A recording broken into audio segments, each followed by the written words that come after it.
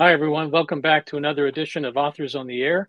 I'm your host today, James Latwell, and it's my pleasure to be with two authors that I respect their individual work, but we're going to have something new to talk about today and their collective work together. That's LynDee Walker and Bruce Robert Coffin. So hi, guys. How are you? Good. And how are you? Thanks for having us on, Jim.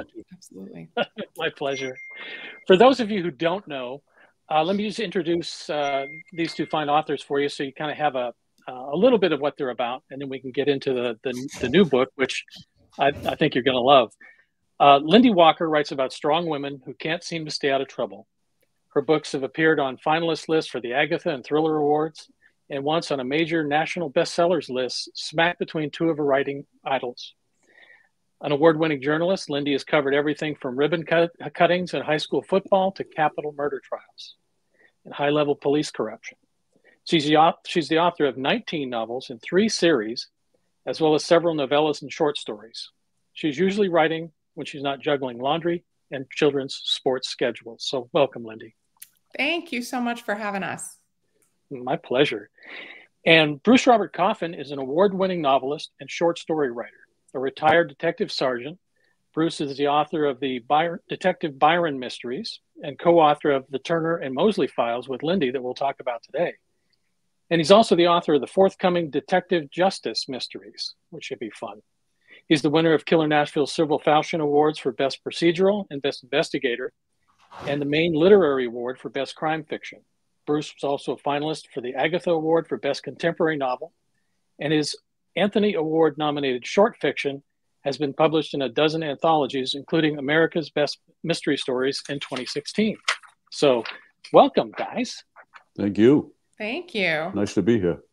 Yeah. Now I've read your work individually before, but you've come up with something really different this time. And for folks that haven't picked it up yet, we're talking about The General's Gold, and it's a real departure for you guys. It's really an action adventure piece. If you think of the best of Clive Cussler and maybe the Da Vinci Code, it kind of has that feel to it. And you guys, I mean, pulled it off flawlessly. I mean, it's a beautiful, beautiful book. Oh my gosh. Well, thank you so much.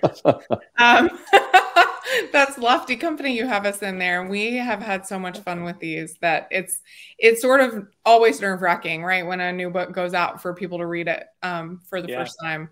And with these, we've been working on them sort of in secret for so long. And like, we're the only people who have seen it, and we're the only people who knew the characters for all this time. So it's been maybe a little more anxiety inducing, but so far everyone has said very nice things. So I'm excited to see. Yeah, you should be excited. And let's kind of talk about those characters for a minute. And LynDee, we'll start with you. Okay. Avery Turner has a really unique relationship with Harry. And how did they come together in the story? It's funny, when I first started thinking about just like an overview of what kind of cast, what kind of setup, what kind of appeal we wanted to have for this series, I was sort of, that started from, I wanted like multi-generational appeal. Like, I don't know if you guys watch Only Murders in the Building on Hulu, but everybody in my family loves that show, from my 7th grader to my 75-year-old father-in-law. Like, everybody is really into that one. And that's kind of what I was going for, was something that there would be something for everyone.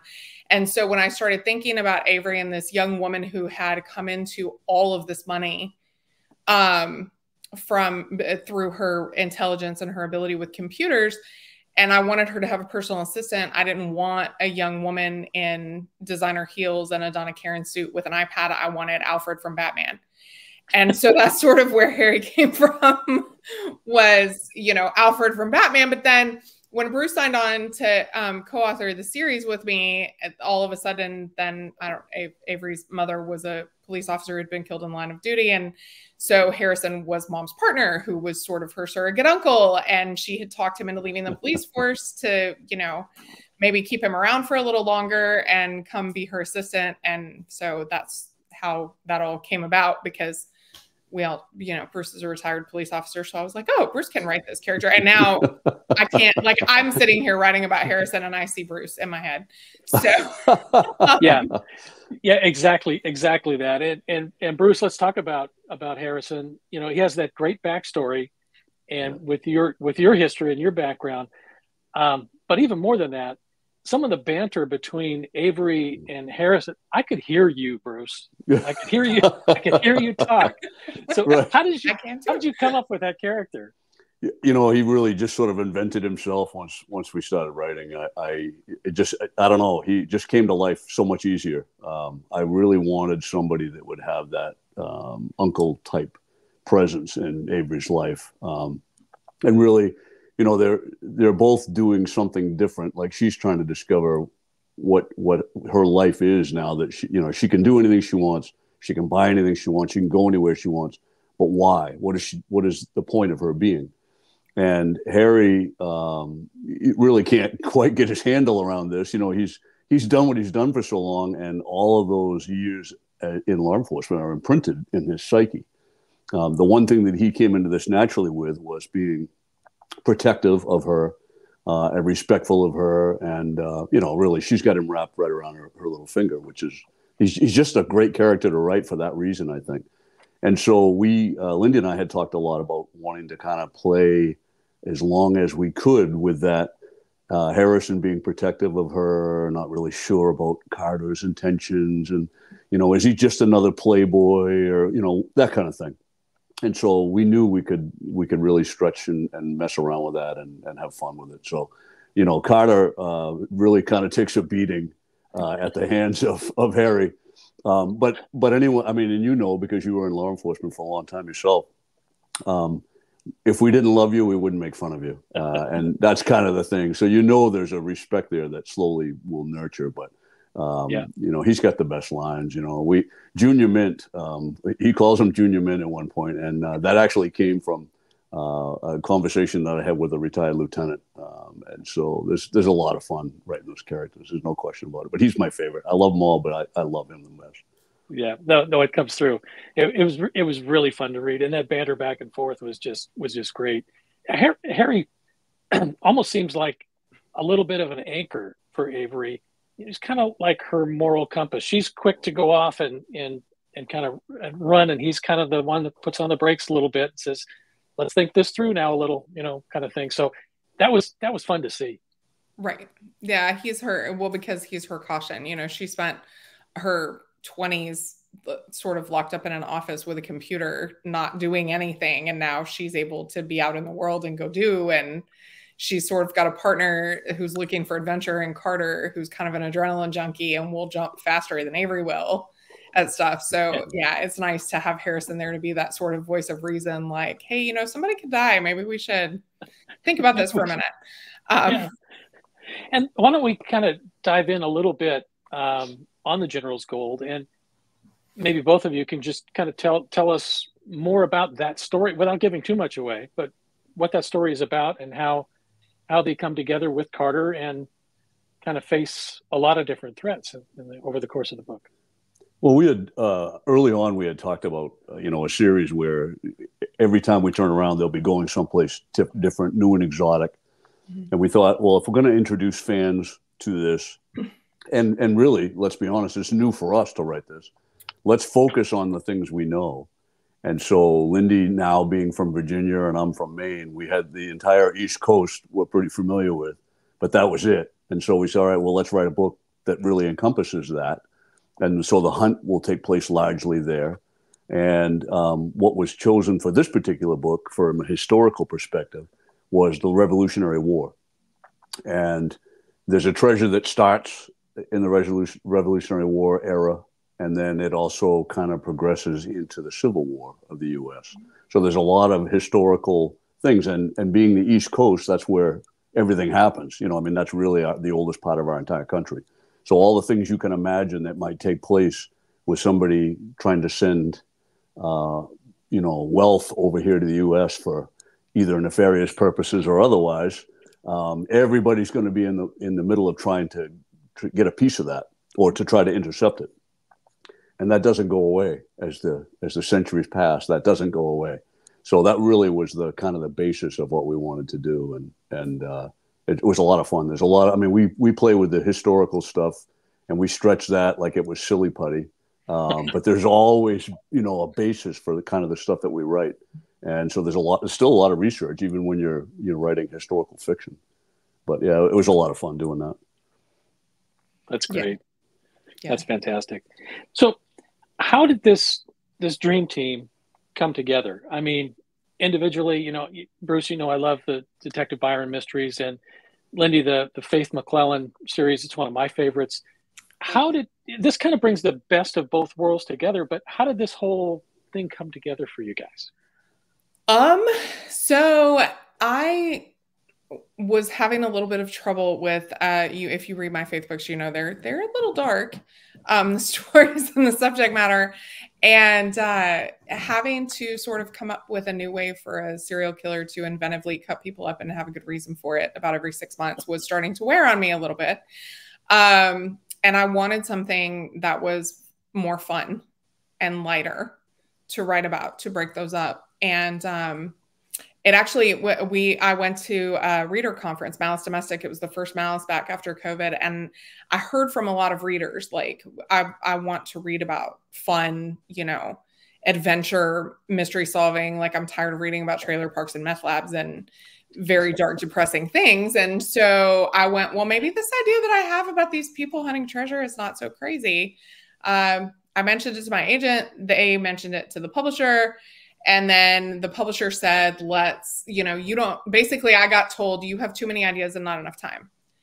And you don't have time to do this with your current contractual obligations. But if you really want to work on this, let's see if we can find a co-author who can build a series with you from the ground up, and y'all can work everything together, build the characters together. And Bruce's agent had sent a list to the publishing house of authors who were interested in a co-authoring situation. So I got forwarded the list. I saw Bruce's name on it and went, hey, I know Bruce. He's my friend, and I've read his Byron books, and they're really good. So I know he has talent. So let's talk to Bruce. And we managed to convince him to come on board here.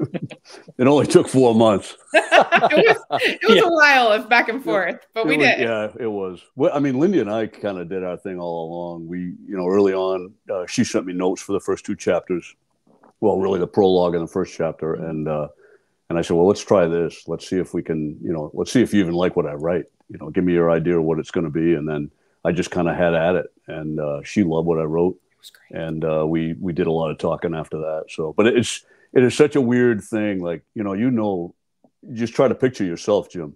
You're established already. People know you for a certain type of writing, certain style of writing. And then all of a sudden, in my case, it worked out perfectly because my series had been ended by Harper. They didn't want to put out the 5th book. So I was really floundering and trying to write that standalone thriller. I think I started 7 or 8 of those actually. So I've got a bunch of stuff for later on. There you go. But I really, it was the perfect timing, and I wanted to do something that was a little different. The thriller for me, there was a more of a thriller aspect in what LynDee and Andrew Watts and those guys were bringing forward. And Paula thought it would be a good fit, and like I say, it took some convincing, but Karen was all in early on. Paula was all in. My wife, Karen, Paula, when you my agent was all in, and I think LynDee was all in. So it was just kind of trying to bring me around, and I'm glad I did. I mean, honestly, I had no idea it would be this much fun. They're all a lot of work. There's no easy way to write a novel, as you know. But LynDee's been great to work with. The whole process has been second to none, and if nothing else comes out of this, it lets me know that I can write something beyond the procedural, which I really started to think that was going to be all I do.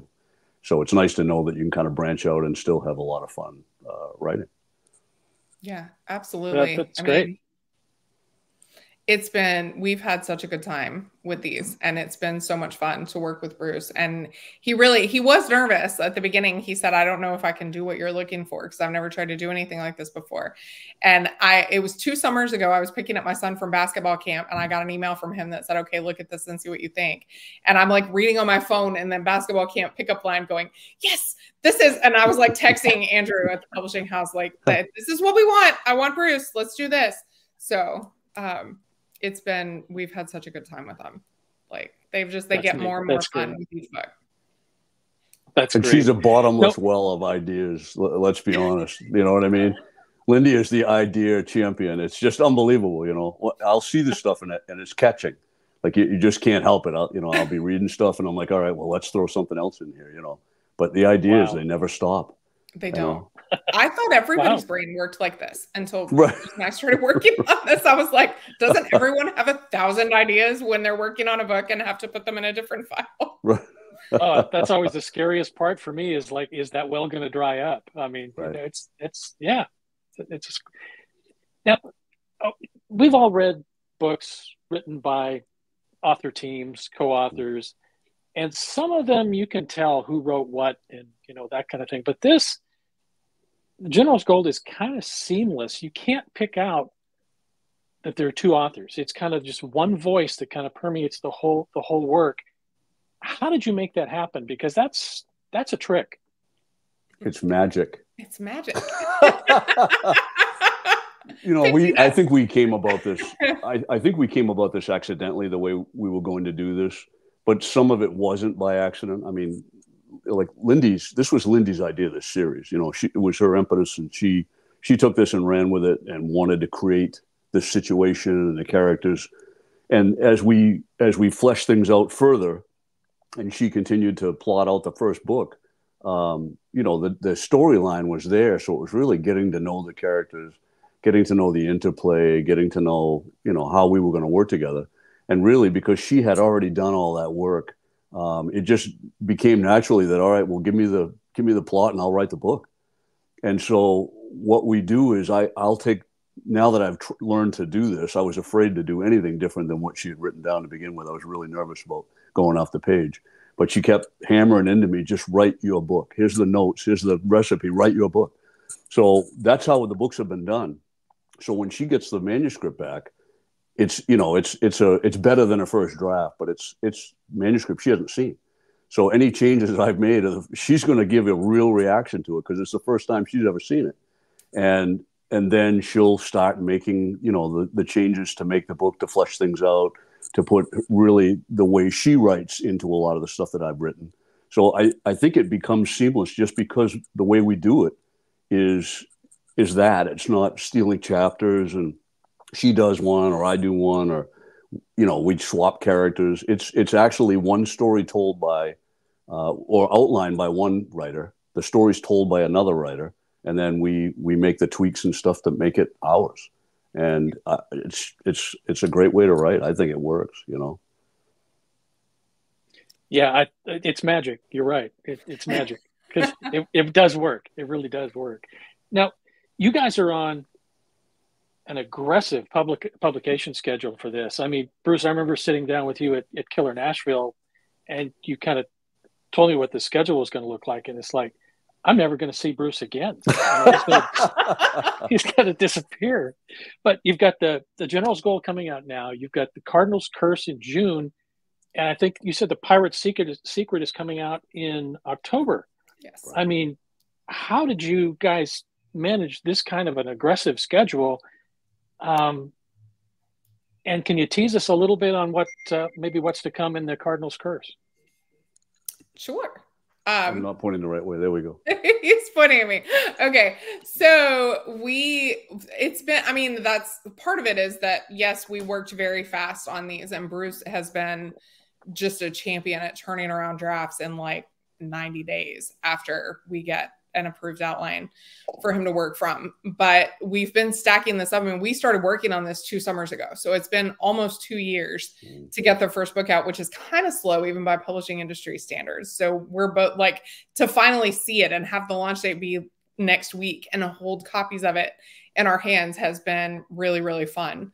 with this book. So we finished the first two and then had the third one almost done before they set the publication dates so that we'd be sure that we can meet that rapid release schedule. And it's sort of, because we've all gotten used to binging TV shows on Netflix. And so the publishers a lot of them are experimenting with this sort of stack up a series and do the rapid release so readers don't have to wait so long for the first 3 or 4 books in a series.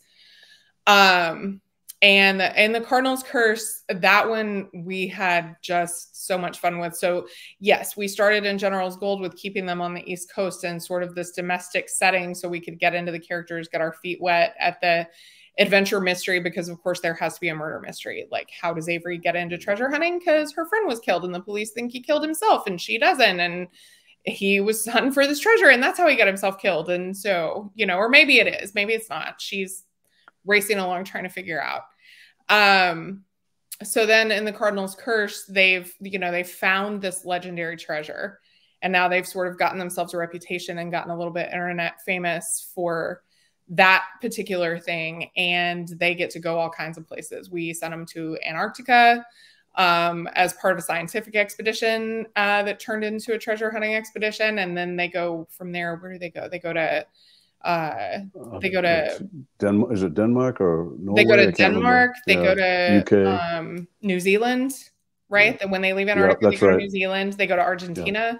I mean, it's just so fun to research all these places. And she's got a private jet, so they can just call the pilot and be like, "We're going here," and he comes to get them. It's really fun. That's neat. The research, it's crazy because you can do. Think the things we can do now that. You used to actually have to get on a plane and go someplace to see any of these things. And, researching like the research stations in Antarctica and, being able to tour them on a YouTube video or a program that was shot about them, just like walking through. I can see what color everything is. I can see how people are dressed. It's a lot of fun. So it's easy to bring those to life. Even when you're writing about, sub-zero conditions, on your sweltering hot summertime deck as you're writing. It's really weird because mentally I'm there, and then I realize after I'm writing, my God, I'm sweating. This is crazy, But it is a lot of fun, Thank God for Google Street View. Right. I can stand in the middle of the street at this place and look around and see what's there. That's great. We're running time here, so I'm going to end with what I'm calling 3 quick hits, and that's 3 quick questions about your character. LynDee will have you talk about Avery, and Bruce, how about you take Harry, and just tell me, what is that character's favorite cocktail? A margarita. Anything with Harrison's, either single malt or maybe a nice IPA, something along those lines. Okay. How about that character's favorite music? Avery likes classic rock and maybe a little bit of old country too. Harry would be into jazz. Really? Okay. Because I'm into jazz. That's why. I figured it might be that right. And the last question is, what is that character's biggest fear? I think wasting her time is probably Avery's biggest fear. She likes to do things and make use of every minute. I could see Harry's biggest fear would be something happening to Avery. Oh, he would never forgive himself. Very good. Yeah, makes perfect sense. This has been a lot of fun. You guys have been great. Yes, it has. Yeah, yes, it has. We've been talking about The General's Gold. It's the new release coming from LynDee Walker and Bruce Robert Coffin. It's action adventure at its best, folks. You want to go get your copies now and check this out. It's fantastic, and you guys have really done yourselves well. Congratulations on the new release. Thank you, Jim. Thank you so much. All right. Take care, everyone. Thank you.